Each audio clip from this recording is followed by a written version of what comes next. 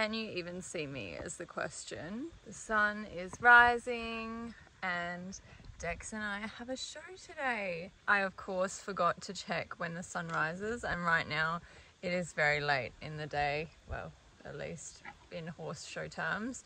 So it rises at like 7:15, and I have literally been waiting for it to get light enough to load him in the float because the internal float lights aren't working, and Dexter is very particular about loading sometimes, and loading into a float that is dark I think would be a big no-no.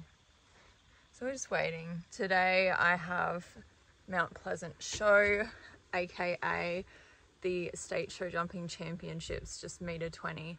They just decided to move last year's state champs into just like a show and just do one class of like each height. So yeah, we're just doing the meter 20 today because I missed the proper show yesterday because I had a family holiday, which was kind of depressing leaving. It was true just like horse girl vibes when I had to leave the family holiday, leave my boyfriend at the family holiday and go back home alone to have a horse show with Dex.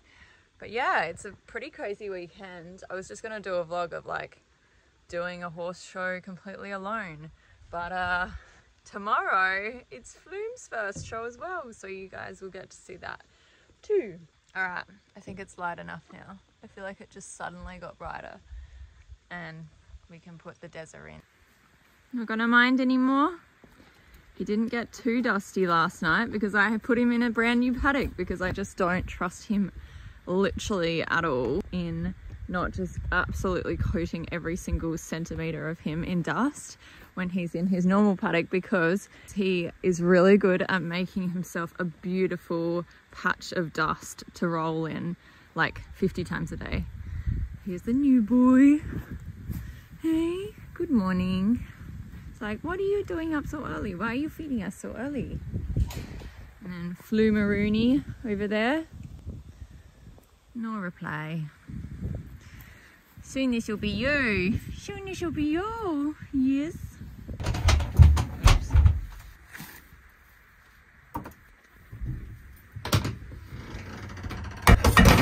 We took the divider out, so it's a real big bay. Sorry, Dex.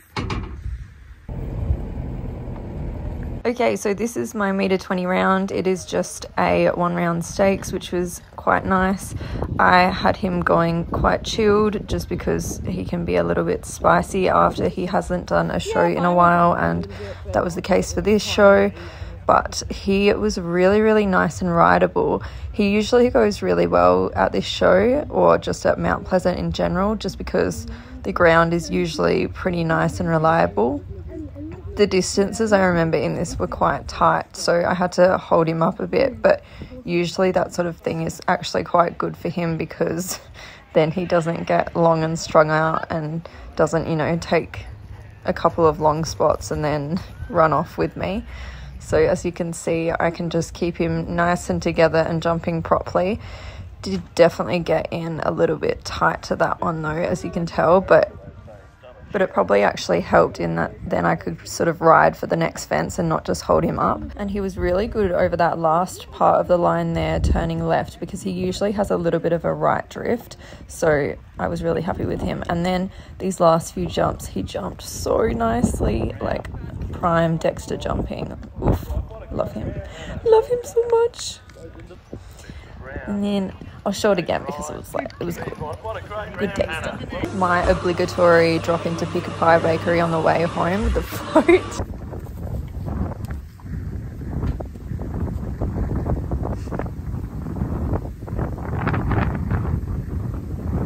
Boys, boys, boys, boys, boys. Boys and boys. As you can probably tell, I completely forgot to film today. And so, don't grab my hair. Don't grab my hair. I literally reckon he's like a foal still mentally, or at least he was. When I got him, he was still like, his brain had just not caught up at all with anything. And so he literally would act like a foal. Anyway, I forgot to film today. Clearly not very practiced with vlogging at the moment. So it is what it is. But we went really well. Dexter came third in the meter 20, which was just a 1 round stakes.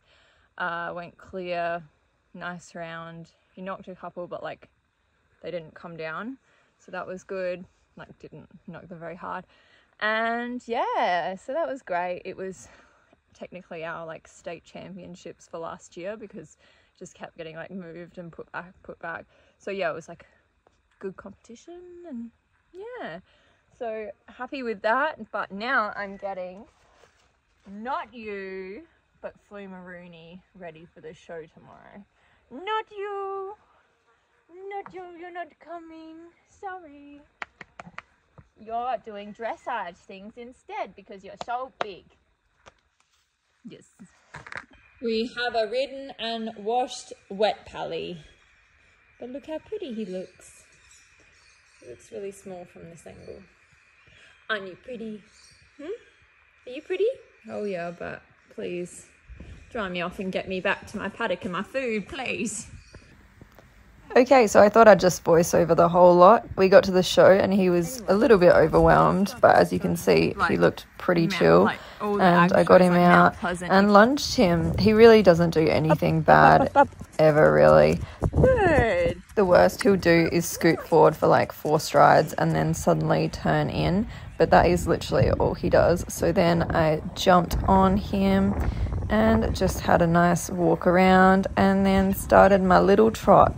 I don't usually like sort of pushing him forward straight away, especially because he is already such a forward horse. So I just kind of try and just let him just potter along at a reasonably slow pace, mainly just also to be like, it's fine, Flume, like I know we're going forward, but like you don't have to scoot off into oblivion, because he just loves working and going forward and being quick. So yeah, and had my nice little canter around.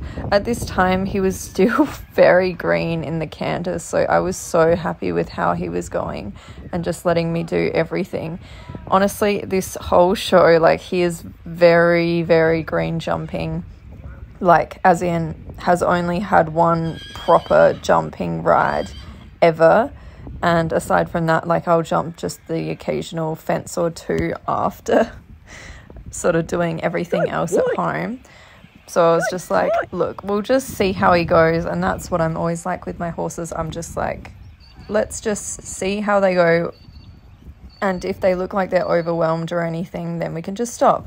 Now, this is prime mum filming. She was like, oh my God, I didn't realize you were going to jump yet. So she just completely missed the jump. She was so nervous, like far, far more nervous than me, I think, because she hasn't really seen much of Flume going at all yet, and just remembers him as like a complete baby breaker. And so she was very shocked to see that he's actually jumping now. Like, well, funnily enough, Mum, he is jumping, and that's why I'm taking him to a show that has jumps. But yeah, you can see he just goes up and he's just like, hell yeah, this is my job. This is what I do. I go over the jumpies. I was so happy with him. I really did just throw him in the deep end a little bit with this show, obviously, with the lack of jumping that he's ever done. But I wouldn't have done it with any horse that I didn't think could handle it. And I just know that Flume's the type of horse that he's pretty cruisy, and he really doesn't mind things. Except for this jump. He did mind this jump a little bit because he'd never seen a jump like that before. And then this first jump, it's funny, like, in warm-up, so often when they've got a bunch of other horses around them, they're just like, oh, this is fine. But as soon as they get out there, often, like Dexter was the exact same with his first ever round jumping. He did the exact same thing as Flume just did then. And then, yeah, he just went, oh, actually, okay, yeah, I'll go over it. I don't know if that counted as a refusal. I assume it would have, because he stepped backwards. But yeah, I was still so happy with him. He didn't turn or try to do anything silly. As you can see, just a bit wonky there, setting his neck up and just being like, oh my God, I haven't been down this side of the arena yet. So I mainly just wanted him to potter around at quite a slow pace, just so he could take it all in and think about it and not just like whiz around not thinking about it. Yeah, I was a bit nervous about this because he'd never done a double before, ever, literally ever. So he was kind of like, oh my god, there's 2 jumps in a row. Sorry? What? But still went, oh, okay, sure. Yep, we'll do that. And then I was like, okay, I think we're ready to do a little canter up to the fence. And then he went, maybe not yet. It's like, okay, we'll try cantering up to this fence. So I just like kicked him forward a little bit more pressure on the leg, and got a bit left behind there because I wasn't expecting such a quick takeoff. But yeah, I was so happy with him. He's so cute. Such a little baby. But I think by this sort of time he was starting to enjoy it. You can see him like putting his ears up. Bit of an ugly cross canter there, but he sorts it out eventually. So, oh, okay.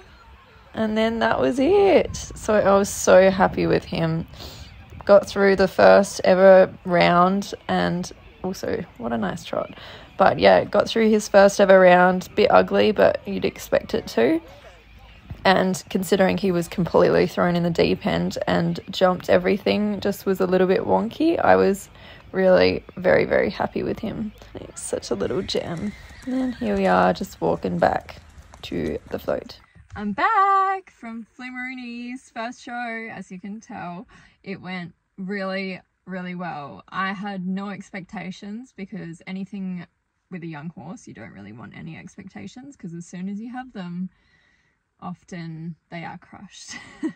So I was like, okay, I won't even say that I'm going to get on him. We'll just see how he goes when I lunge him or when I get there or whatever.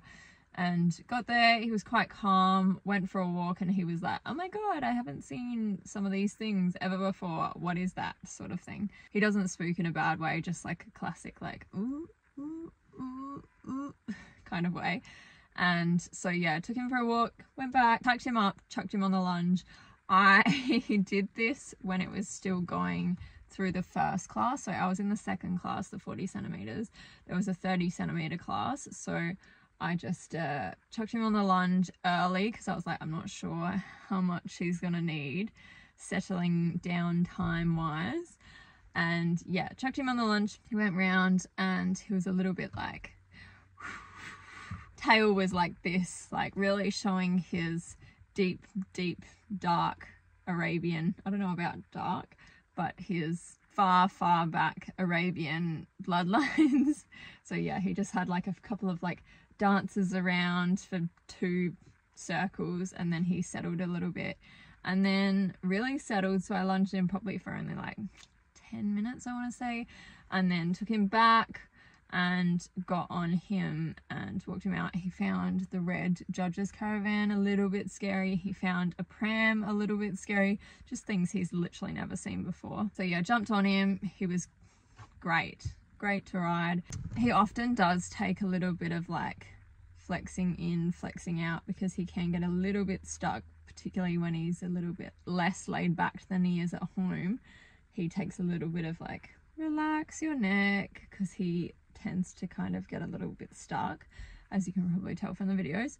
But yeah, he was great. The issue was, because I entered him in 2 classes, the 40 and the 50 centimeters, I had got on him so early. And so after the 40 centimeters, which he was great in, as you saw, just a little bit like, oh my god, of the first jump and some of the jumps that he would have literally never seen before. I'm just going to say Flume has probably only jumped a jump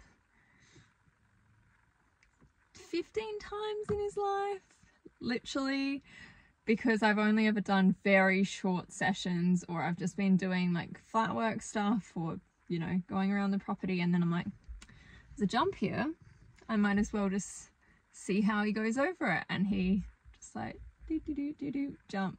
So he's probably, yeah, only jumped like 15 jumps ever in his life. So I was really quite throwing him in the deep end by then, being like, all right, 10 jumps, let's go. So yeah, he just saw the first fence and was like, it's a bit different. And then he got into a bit of a rhythm, and then by the end he was really enjoying it. So it was really great. But yeah, by the end of the 40 centimeters, I'd been on him for the longest he had ever been ridden in his life. He's only 4. He'd had a fair bit of work and stuff, so I was like, yeah, I'm just gonna not do the 50 centimeters and just leave it at that on a good note and have him thinking, this is great, a good show. So yeah, I'm really happy with him. He was such an honest little pony and I love him so much. I'm thinking the next show I'm taking him to is Kimber, which is in 2 weeks, and that will just be very similar. Like, I'll probably only do the 40 and 50 centimeters if they have them. Otherwise we'll just do whatever they have that's small. Yeah. Okay, so I thought I would just slot another show in here because, you know, why not? So this was Kimber Show, or Yoltana Show Jumping Championships, which was so far away. I think it ended up taking us like 7.5 hours or something. So we ended up getting them all off like 2 hours before we got there or something, just because Flume hadn't ever been on like a long trip like that before. So our group for the show decided to have a cocktail competition, which was absolutely bloody unreal, I will tell you that much. And part of it was this champagne tower. Like, you're kidding me, that is literally stunning and tasty too. But yeah, basically it was an amazing show just to get Flume out and about and just seeing all these things, like some bin bags flapping and everything like that.